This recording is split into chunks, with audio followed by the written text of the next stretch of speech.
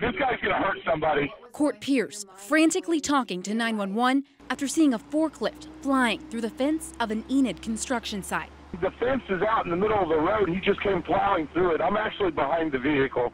I decided to turn and follow him. Tracking the lift through downtown streets, driving a minivan, others heading to work, not knowing what was coming. He almost ran me over.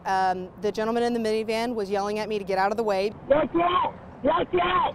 Police having trouble finding the forklift as it weaved through parking lots, but Pierce still hot on its trail. Do you want me to subdue this guy?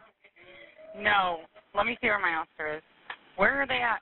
Oh, this is a bad deal. On a Tuesday morning at 7 o'clock, I don't think the police department's ready for a call that, that there's going to be such a serious chase. A pursuit, but not much of a chase. It was a very low-speed pursuit, probably 10 to 15 miles per hour. Clearly, you can't stop a vehicle. I mean, it's like the size of a tank.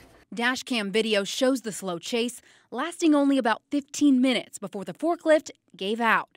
Not caught on camera was the arrest of this man, 23-year-old Garrett Anderson, who was allegedly high on drugs. I was really concerned about the citizens here of Enid. He luckily didn't run over me, but what if he ran over somebody else? Pierce grateful no one was hurt, but disappointed he couldn't do more. I wish I had taken control of the forklift.